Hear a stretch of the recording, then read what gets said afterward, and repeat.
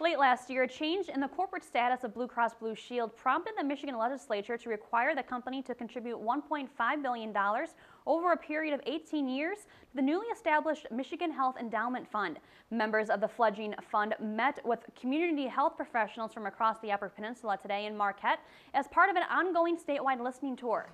The tour was designed to provide the fund with an opportunity to hear concerns, challenges, and promising innovation groups from Michigan have with regard to health care.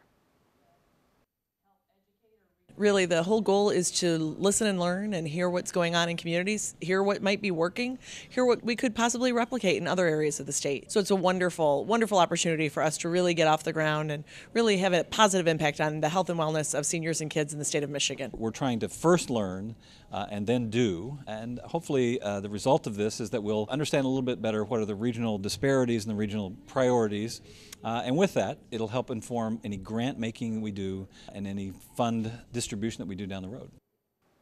Many of the issues brought up by UP healthcare groups focus on the need for improved communication between providers and enhanced education for families, the elderly, and children about healthcare opportunities in the area. Thoughts on transportation for the elderly, physician recruitment, and mental health were also a part of the day's discourse. The Michigan Health Endowment Fund will be giving a set of pilot grants to statewide organizations this year.